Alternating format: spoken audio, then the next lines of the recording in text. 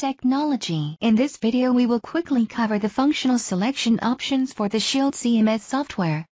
Notice this video was recorded using version 2.0 of the software and options may be different on previous or future versions. The functional selection is used to set up commonly used software functions to make the software easier to use. When you click functional selection you will get a menu with multiple checkboxes. Each of these checkboxes enable different functions for the software. For most scenarios the default settings have already enabled the needed functions, which include live view, storage playback, and resource management. You may enable other functions such as TV wall management, alarm center, operation and maintenance management, EMAP, account and permission, and local configuration. Press OK to save the changes and you will see that now the CMS interface has more options to play with.